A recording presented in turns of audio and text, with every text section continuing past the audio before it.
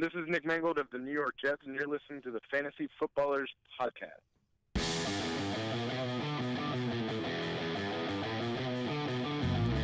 Welcome to the Fantasy Footballers Podcast, coming to you from the FantasyJocks.com studios with your hosts, Andy Holloway, Jason Moore, and Mike Wright.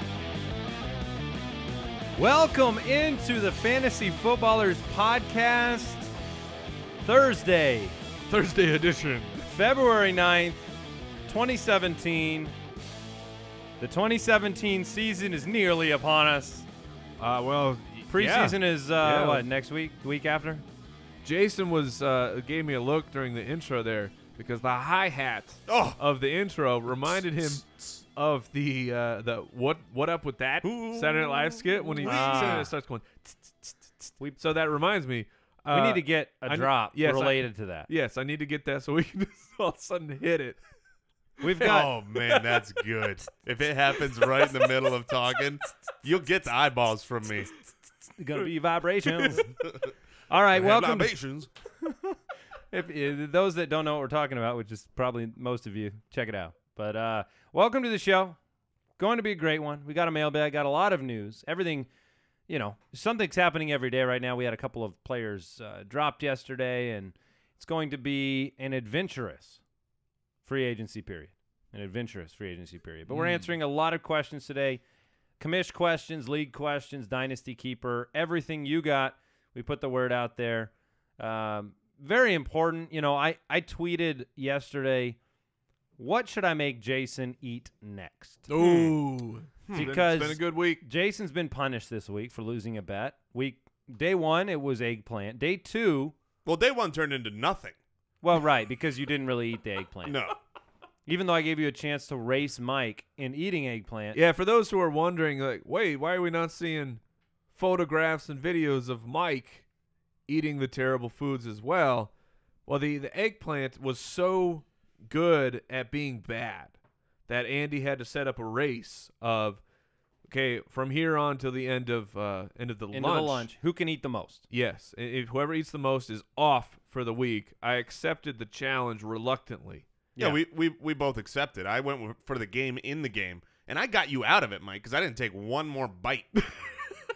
I was like, yeah, that's fine. But you were still in my head. So Mike is off the hook for the rest of the week. Yes. Although one would argue the eggplant was a week's worth of punishment in one meal. It was for me. Day two, what did you have day two, Jason? Oh, day two, I had a delicious salad Arugula. with extra beets. horrendous beets in it, and they were nauseating. Yeah, you didn't like them.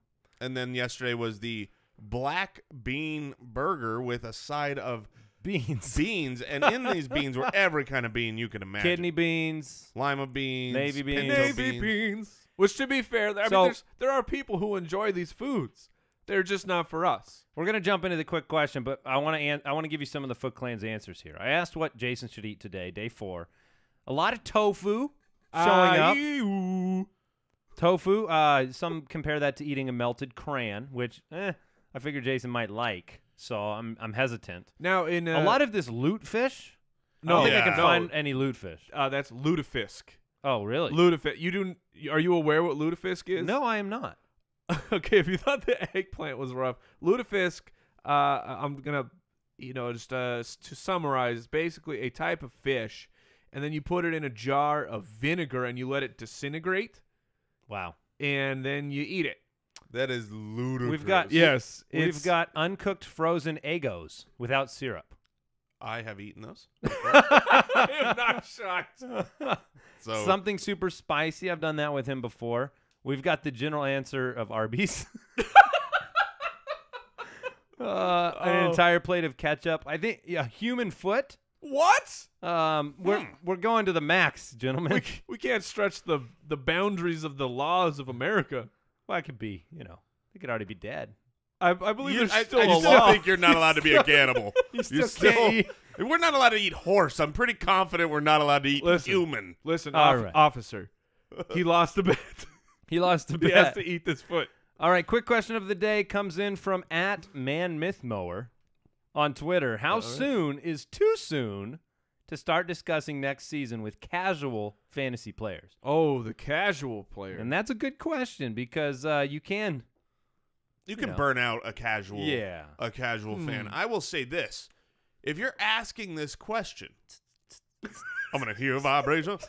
If you're asking the question of how soon should I really get into it with how soon should I ask the question with a casual fan, that means that you are aware that they might not enjoy They the might not conversation. respond positively to your early February 2017 discussion. In which case, I am going to say you're fine to talk about it now because you are obviously an astute gentleman. Or a gentle lady. That is true. Man myth mower could be a woman. What is the sidetrack? What is the equivalent of gentleman? There's not. I don't think you just Gentlewoman? It's gentlemen and that's what gentlemen and I don't think ladies. Ladies. Yeah. Ladies Okay. and gentlemen. ladies and gentlemen. All right, so maybe I'm just asking. You're for a right. friend. You're right. I apologize. Maybe man myth mower is a lady. So, lady or gentleman.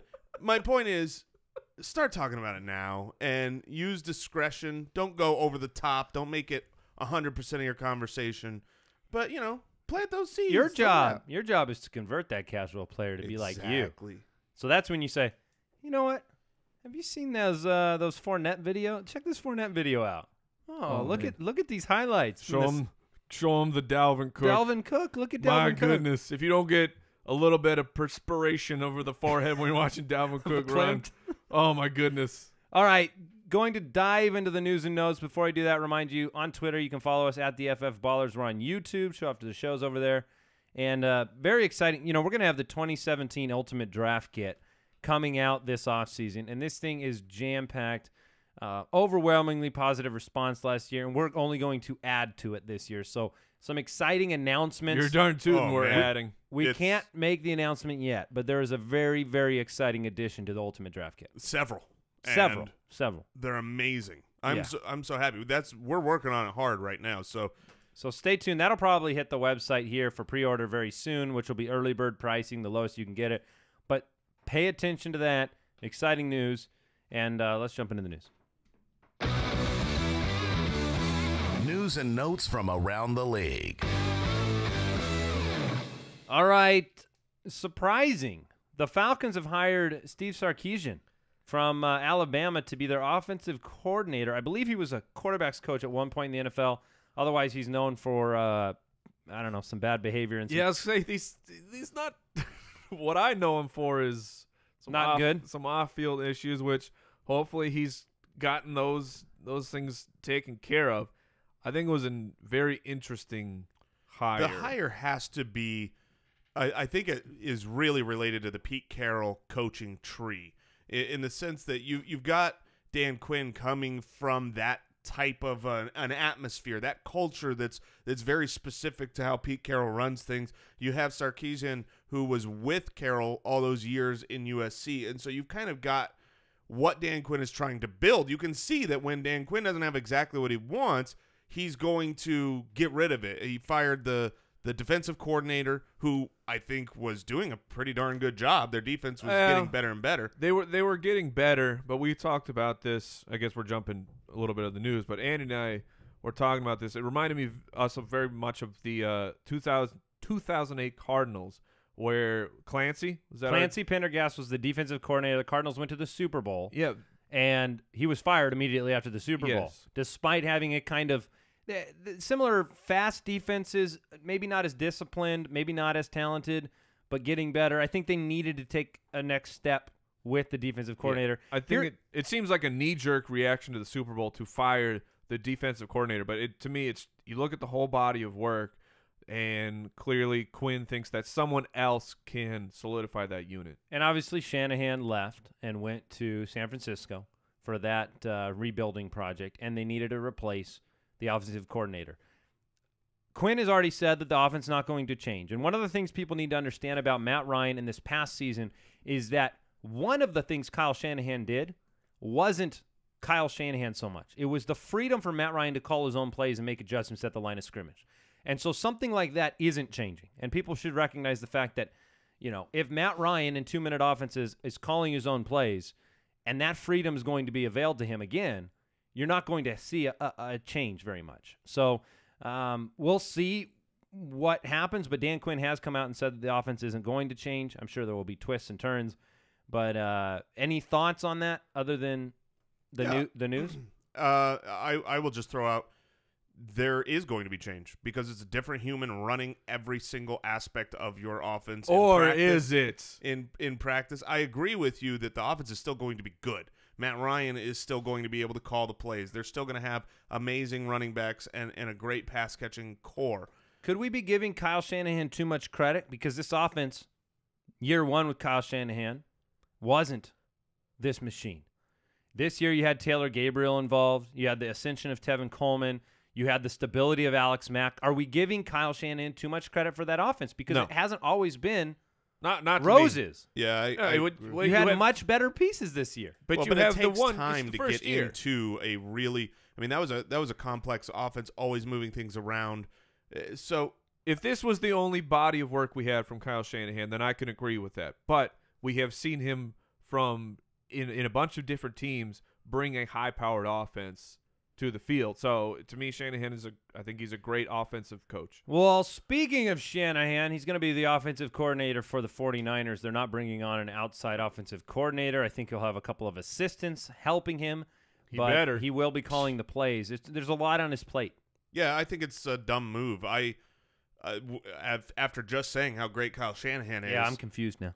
Well, the reason here is because there's too much. He's a first-time head coach who now has to do all of the job of an offensive coordinator plus the other stuff that he like just Chip thinks Kelly? that he's going to be able to just do. He's never had to deal with the ownership and the behind-the-scenes stuff that a head coach has to deal with. And so I think I would have preferred, hey, bring in someone, bring in LaFleur, bring in, someone to come in and take an offensive coordinator role. You still call the plays. There's plenty of coaches out there that call their offensive plays. They still have an offensive coordinator to help with the workload.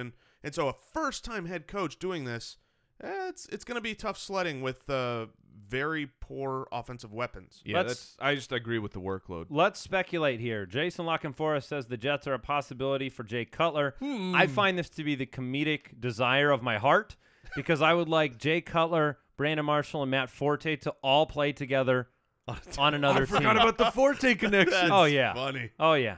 Because it's the Bears East. The Bears were so good. I know. When they had Matt Forte. Look, Jay if you're Cutler. looking to finish third in your division, you've got the team. Yeah.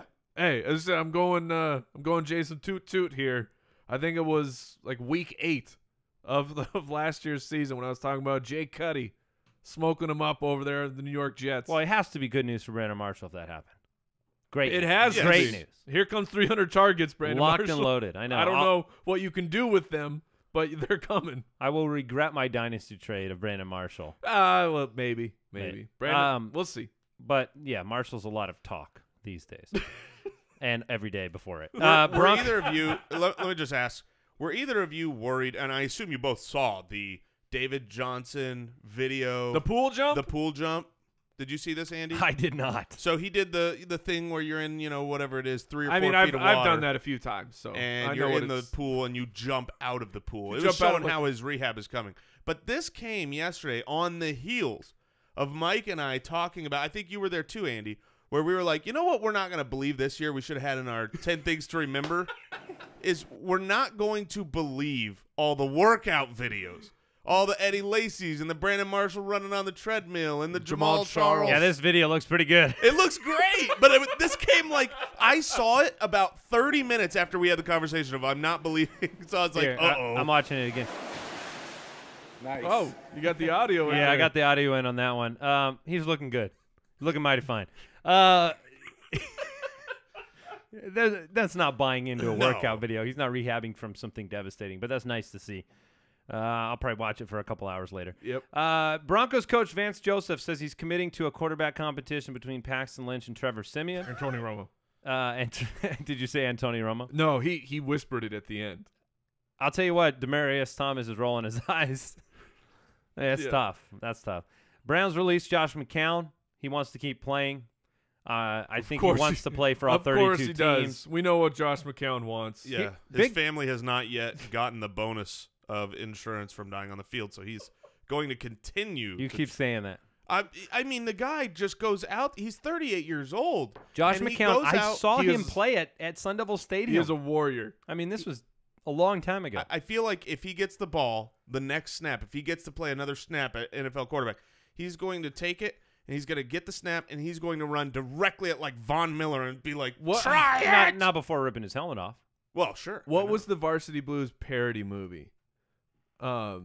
Do you know what I'm talking Ooh. about? First of all, you're hanging yourself out to dry if you're calling me out for a pop culture movie reference. Well, it's making, riffing on Varsity Blues, and then there's the tiny guy Marty, and they put him in at wide receiver even though the coach doesn't want to, and then he gets hit and split into two. Oh, no, haven't seen that. Okay. Sounds All right, big news. Le'Veon Bell is seeking it's a Marty.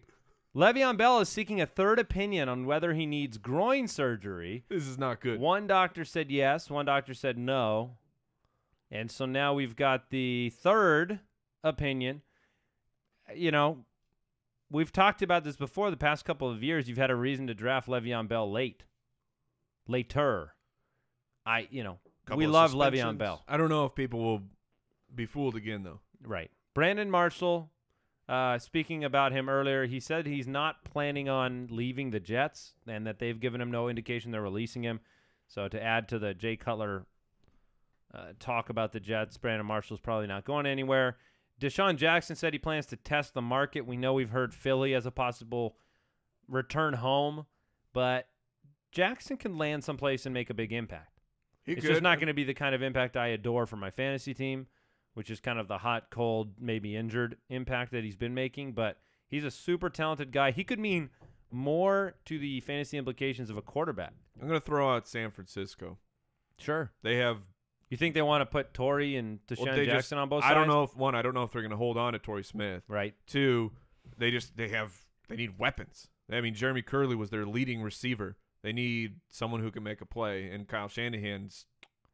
I think He's DeSean will had go saw wherever what we did with Taylor Gabriel. he'll go where the money is. yes. Oh yeah. certainly. Oh, DeSean Jackson. Yeah. Yeah, for sure. I don't blame him, but Yeah, and obviously how the free agent chips are going to fall here this offseason is going to make a huge difference for fantasy. I believe is Tuesday our free agency preview show. as of right now, it is. So we're going to get into all the speculations on where everyone will go, who all is open for free agency. That's going to be an important show. Make sure not to miss. Packers have released James Starks and Sam Shields. They saved $9 million releasing Shields. He was dealing with the concussions all of last year, went on IR because of it. James Starks had been the longtime backup. Now you have a situation where they've come out and they said Ty Montgomery's going to be a running back. He's going to be involved in the running game. My estimation is that, look, it's a two options for Green Bay, right? It's re-sign Eddie Lacy and pair him with Montgomery, or let Eddie Lacy go, and you're going to see Green Bay take a running back in the first 4 rounds. I think there's pair him with Montgomery. I think there's a decent possibility that Eddie Lacy just comes back on a 1 year to Green Bay.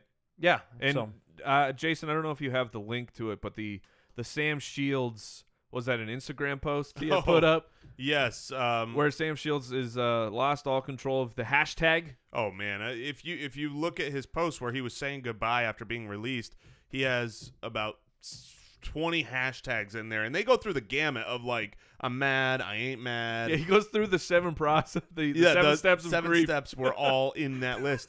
And at the beginning, I'm thinking, oh, he's not walking away from the game. He's saying I'm still getting better, or I'm sorry, hashtag I'm still getting better. And then eventually it's like hashtag it was good while it lasted or something. It's like I have no idea if he's going to play. I hope for his health, considering the concussion problems he's had, that he walks away. He's had a great career. Wish him the best wherever he goes. But with James Starks gone, I think this is probably the end of his value in fantasy. I can't imagine him signing anywhere and being he's relevant. done. He's done. All right, before we get into the mailbag, Mike, you can warm up your Bumblebee, There you Bumblebee. I want to thank Pristine Auction for supporting today's show. For sporting? Supporting today's show. There we go. Sponsoring today's show. Making this possible. Look, we love Pristine Auction. I was on there today. If you're getting hyped about those rookies, there's a Fournette jersey right on the homepage in the daily auctions. There's a Bo Jackson signed helmet, an Antonio Brown framed jersey, a Dak Prescott full-size autographed helmet. Everything on Pristine Auction is 100% authentic. This is a great company. This is a growing company that sources the absolute best autographed sports memorabilia from your favorite team. And the cool thing about this is you don't have to there are weekly auctions on there.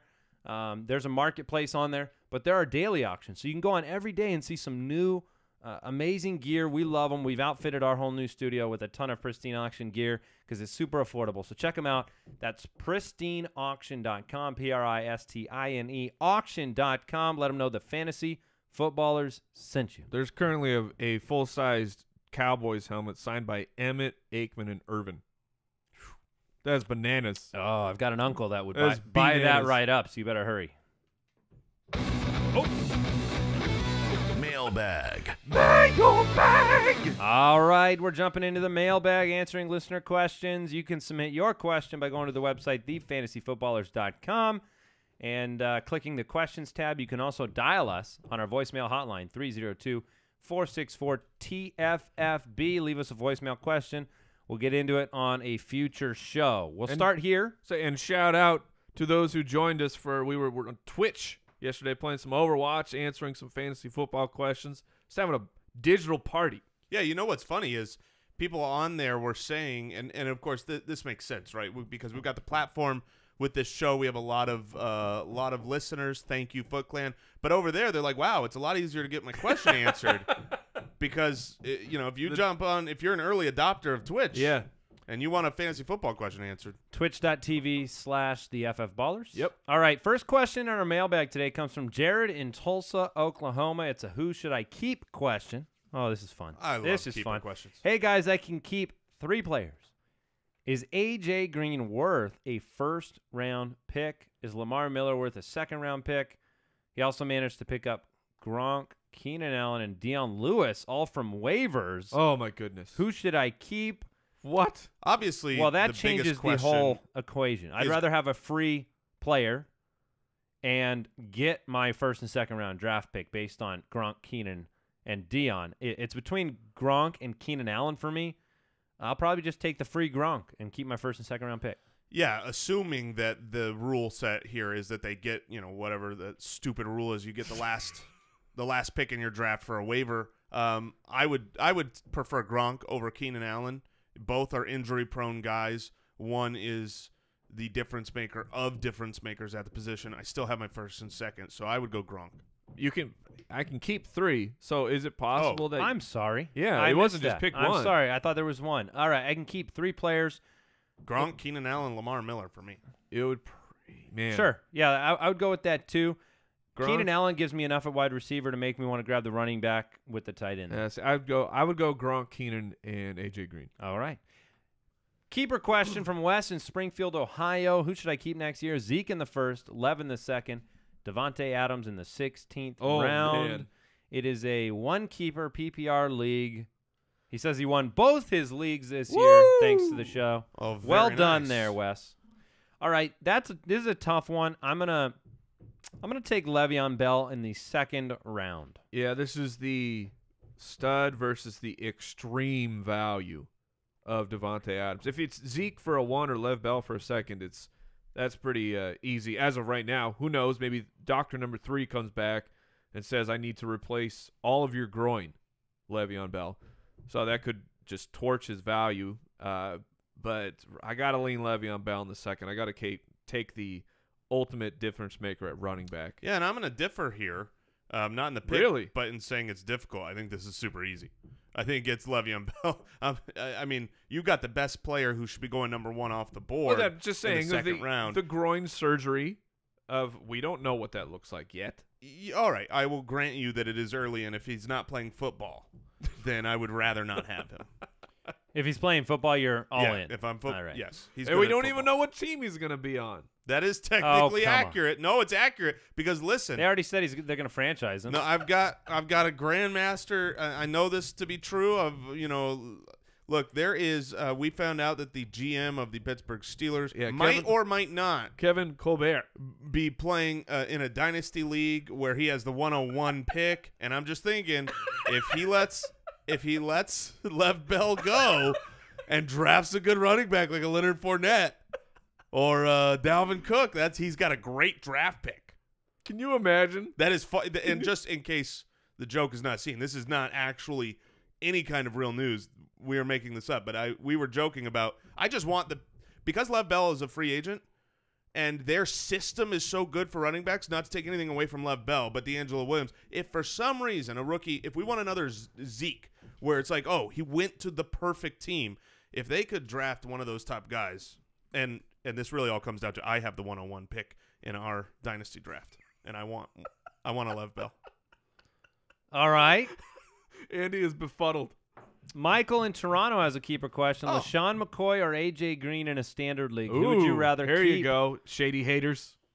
Who are you talking to? Talking to you two. Why? What? Because you both have been burying LeSean McCoy early. Dare What you? are you talking about? That is. You're saying he's not a top 5 guy.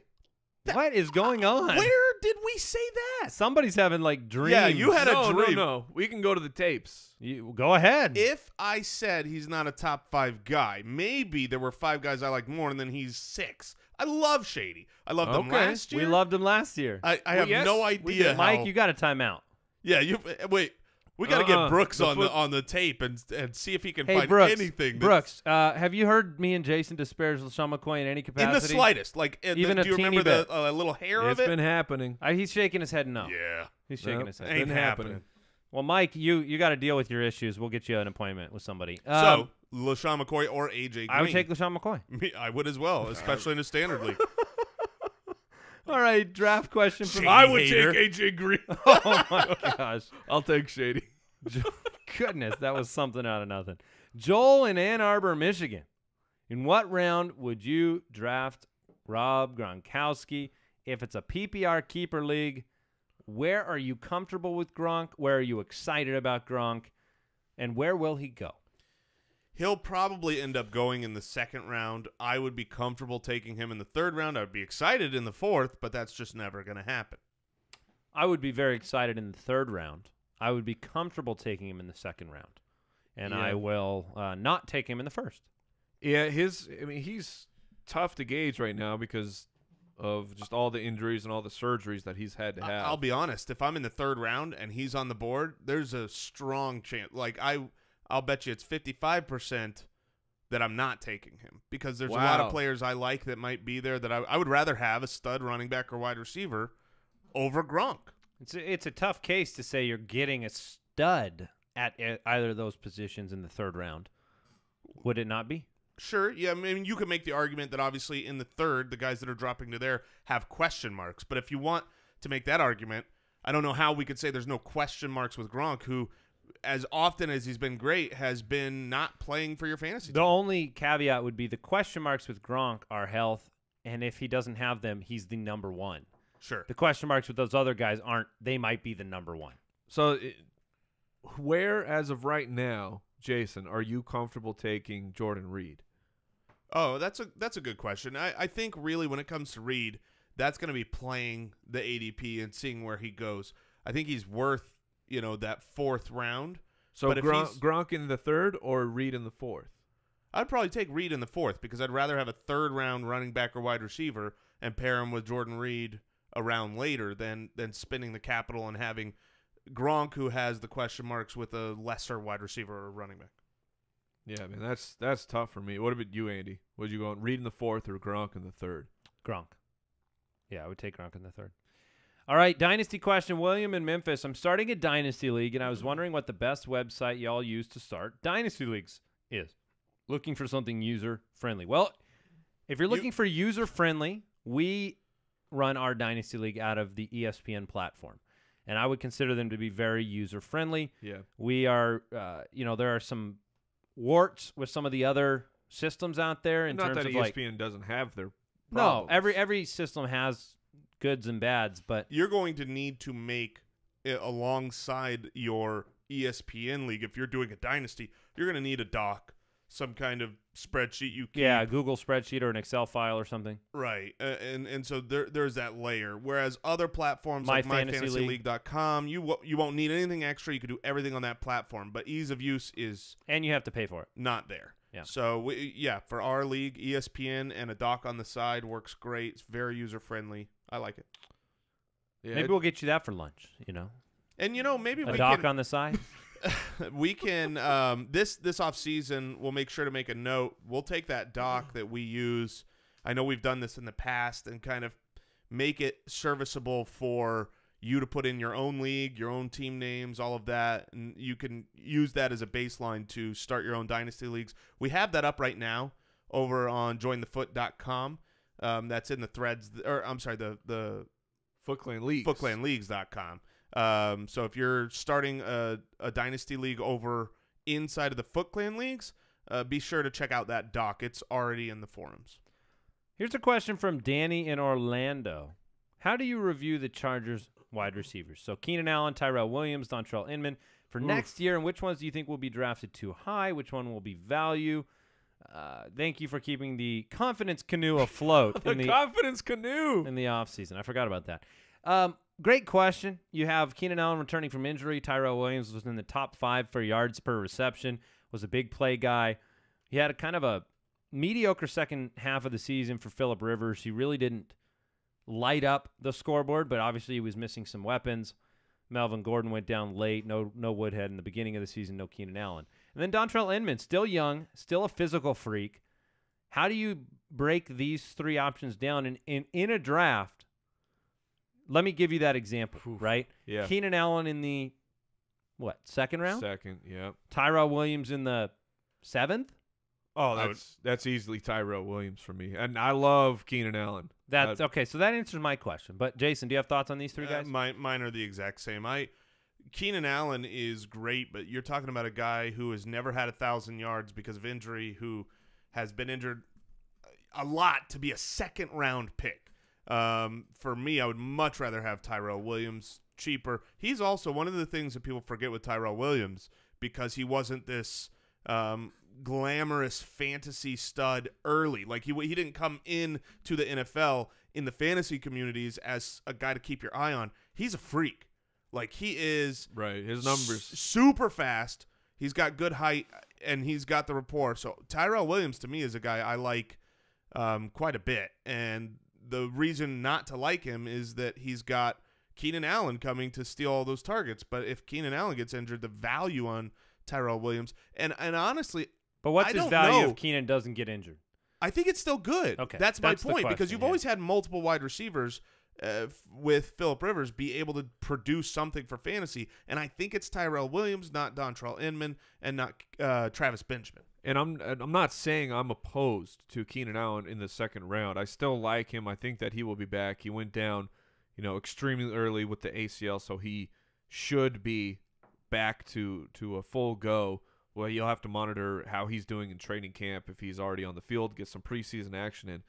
I still love him, especially in a PPR league, but I think that Tyrell Williams could be undervalued. I think I agree with Jason that people are going to – they could overreact to the Keenan Allen target count, taking everything away from Williams. I think he can be a strong, one of those wide receiver 2s that get overlooked and great Right. value, Decker, Hearns, that type of guy from a couple years ago. Exactly. Eric in Atlanta has a question. He says, late round 2 in a snake draft. There are players like Rawls and Gronk, Watkins and Ingram, Ware, Gurley, and Michael Thomas. Michael Thomas. Who is the pick to get this hypothetical team off to a good start out of that bunch? Woo! Well, it depends a lot on who you're taking earlier in the draft, obviously. If you have selected a top-line running back, Michael Thomas is very tempting to me here, as is Sammy Watkins. So, if not, if you went wide receiver in the first round and I had to pick between any of these running backs, I'm probably taking Todd Gurley myself. But for me, the pick would be between Ingram, Watkins, and Michael Thomas as of right now. I'm not looking at Rawls, Gronk, Ware, or even Gurley at that point. I would rather have Ingram than Gurley. I was doing a mock draft just yesterday, and this situation came up where I was late in the second. I was choosing between Michael Thomas and Sammy Watkins, and Ingram was still there. I took Thomas, and then Ingram was available on the way back, and it's like, because I don't know if I want to jump into that ship with Michael Thomas and Ingram. I know that the Saints offense can produce enough that you can have both of those guys and they can be a benefit, but do you want to jump into with a second and third a wide receiver running back combo? Yeah, I can agree with really everything both of you guys said. I think of the players listed here, But would Gurley you take with your Gurley? 3, they would all be in consideration. I think the guy that I might take who isn't even listed here, who's going later, so I mean he should be there, would be Carlos Hyde. In the second? I think. I figured it would be Josh Doxson. What? That's this guy. You hate LeSean McCoy.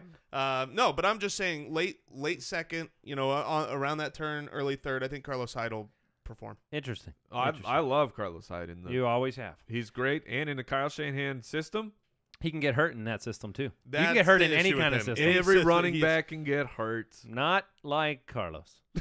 John, Some are a little bit better at getting hurt. John Pegborn has 2 great questions for us, guys. He says in snake drafts. Wait, was that Pigborn? No, it was Okay. Pang. Oh, all right. Pangborn Sorry. We're talking about Black Mirror over here. in Boston, where they eat crowd air.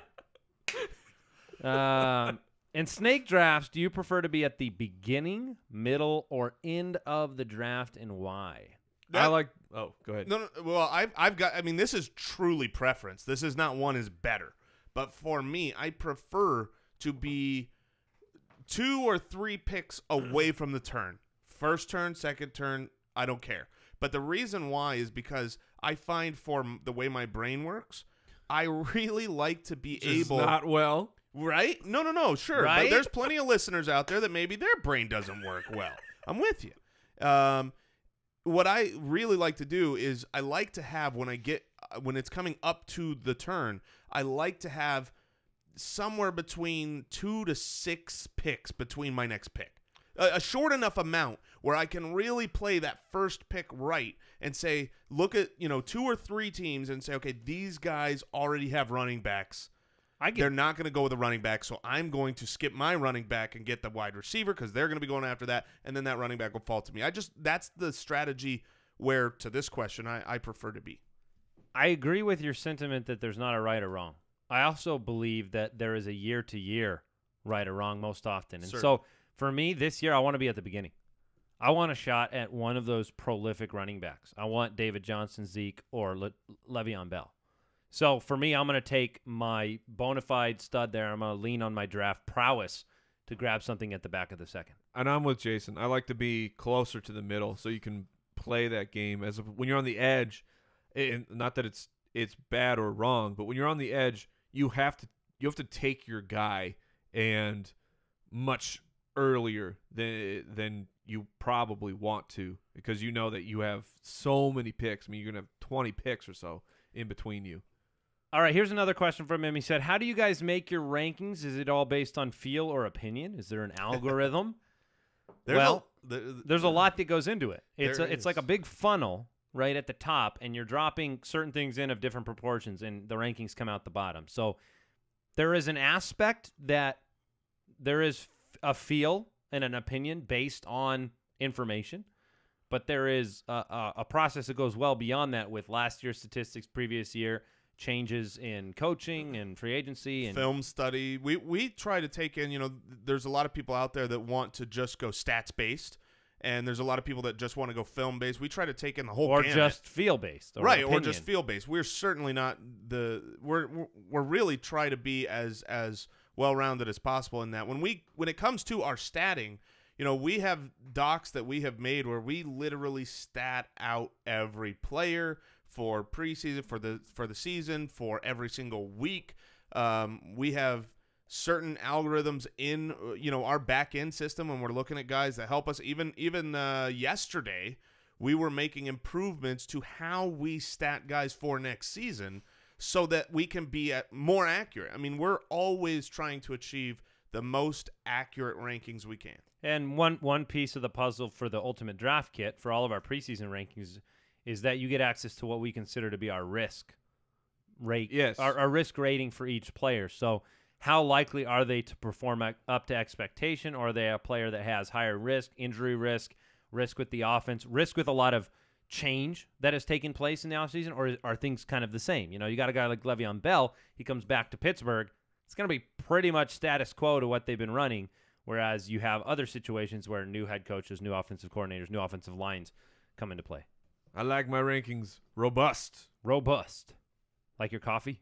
I was going to say, like my coffee. There you go. All right. Yeah. I love Michael Keaton. Amir Abdullah question, guys. Look. Oh, no. Oh, come on. Oh, I don't know. We were talking about Amir Abdullah. Sure, I just didn't know if you were back on the train. So I want this question answered myself. Okay. Because I am in a dynasty league where I recently traded for Amir Abdullah. I have Theo Riddick.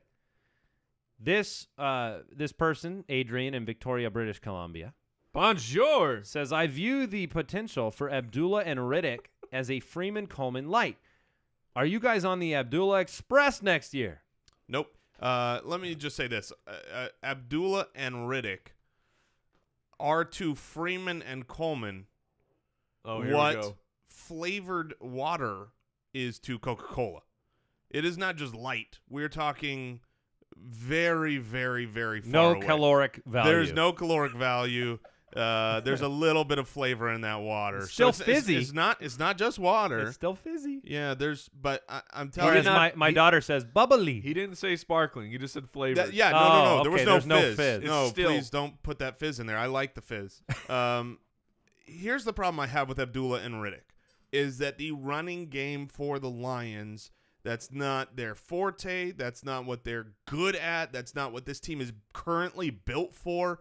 Or It's not something succeeding they've at been in any succeeding at for capacity. years. Whereas Atlanta, you have a team that is dominated by the run. I mean, Matt Ryan might have got the MVP because he was great in airing out those long passes this year, but that was all set up by the running game.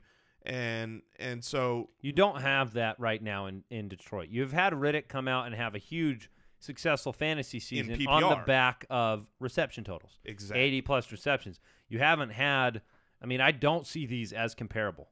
I really don't. I mean, Tevin Coleman doesn't come in as a passing down back and dominate the catch totals compared to Freeman.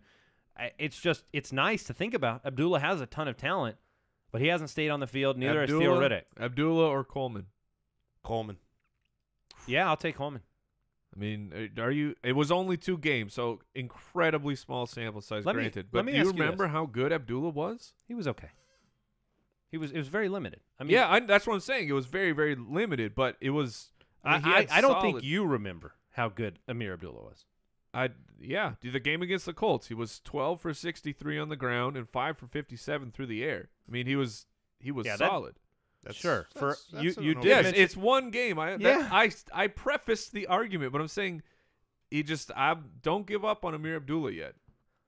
That's what Okay. I'm saying. All right. Well, so in my dynasty league, how many of my starts next year? Let's say I had to start Oh, great question. Abdullah or Riddick for 16 games in one spot. How many times am I starting Abdullah, and how many times am I starting Riddick, and how many times am I trying to sign Zach Zinner? You're starting Theo Riddick for 10 of those. You're starting Abdullah for 4 of those. All right. So I guess that leaves 2 for Zinner. All right. Uh, All right. Here's a All question, guys, from Gavin Sam off of Twitter. Which rookie running backs or wide receivers will you be most excited about this upcoming season? Where do you hope they will go?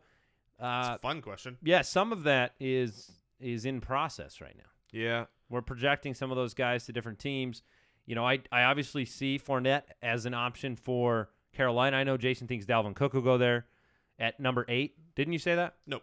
Oh, okay. Well, number 8 in the draft to me is a running back opportunity I think it'll be Fournette, and I think he'll go to Carolina, and I think he'll have the opportunity to succeed. That team needs to stabilize the running game. Jonathan Stewart is too injury prone. That's one of my kind of locked and loaded running back positions in the draft. One of the guys that I'm looking forward to for fantasy more than most is actually Joe Mixon. His tape is incredible, but what's going to happen with Joe Mixon because he had troubles coming into college with domestic violence. Yeah, troubles. Yeah, no good. He is rightfully banned from the NFL Combine, which is going to hurt his draft stock. But the thing is when guys tumble in the draft, it's Good very teams. common that they go to good teams. Yeah. Exactly right. And if there's a good team that needs a good running back, Joe Mixon was a 5-star recruit out of high school. You watch his film, and when I watch it, I see a guy that has patience, vision, size, strength. It has the whole package. So when it comes to fantasy football, he's not going to be the guy. He's not going to be the Leonard Fournette or the Dalvin Cook that's being drafted super high. But he's a guy that if he goes to the right team, Joe Mixon is an early look for. If I'm doing an MFL 10 right now, I'm drafting Joe Mixon late. Here's a question I have for you guys, and I don't know if it's been brought up. Obviously, Jamal Charles, he may not be back. Right. Spencer Ware, he certainly wore down. And I don't think Char West is all that special. Is there potential for Kansas City? Well, you talk about one of those teams, very good team. You know what they did when Charles was healthy. Is there a potential for them to draft a running back and work him into that rotation? Heck yeah. I'm telling you. Goodness. That was Andy Reid has successful running backs. I mean, this is the thing. Like, we're going to be looking at coaching changes, in a couple of weeks here because coaches matter so much in the NFL. Andy Reid has had a long history of having successful running backs. And honestly, I don't think Spencer Ware's that good. And he's still been pretty successful. So, for me, if they can go out and get a really good, talented running back, I'm going to be excited. That's going to be one of those teams. Are you fixing for a Mixon? Ooh, Joe Mixon there? Heck yeah. Assuming Jamal Charles leaves. If Jamal Charles stays and they draft someone, the waters will be muddy. And this is a little sneak peek for we're going to be talking free agents on Tuesday, but a team that I think possibly could spend one of their picks because they have 2 first-round picks early, and people might barf if one of these top running backs go there, but I will not, is the Cleveland Browns. Isaiah Crowell is a restricted free agent. They may let him go. Duke Johnson's not a frontline running back. Crowell was very solid. Yes. Was very Hugh solid. Jackson. And Hugh Jackson has a great system. Jason talked about coaches. Hugh Jackson knows how to get production out of a running back. If you give me a guy like Leonard Fournette going to the Cleveland Browns, I think most people will go, no, and I will sit here in the shadows rubbing my hands together going, ooh. What if you Ooh. I mean, you might it's a very decent possibility you could have one of those rookie running backs in Garoppolo behind center. Yeah, in that's Cleveland. And there's going to be there's some other free agents who I won't bring them up right now, but if they go to Cleveland, I'll be excited as well. All right. That is it for today's show. I do want to remind you, Mike just brought it up, the free agent preview show coming up soon. We'll talk coaching changes very soon. Don't forget, this offseason also brings a lot of our strategy-based episodes where we give you, top 10 tips for your fantasy football team. We'll renovate and put some of those shows out there. Lots going on, mock drafts and rookies and more mailbag, and it's going to be fun. And then we'll have the big announcement for the Ultimate Draft Kit here very soon. Very soon. You guys have any parting words before we take off? go subscribe on YouTube. We got more action over there coming up right now. Yeah, show after the show. If you missed Tuesday's show after the show, it was pretty funny. You should go back and check that out. And thanks to Fantasy Jocks. Go get your fantasy trophies there. The code is Footballers. Goodbye. Thank you for listening to another episode of the Fantasy Footballers Podcast. Join our fantasy football community on jointhefoot.com and follow us on Twitter @TheFFBallers.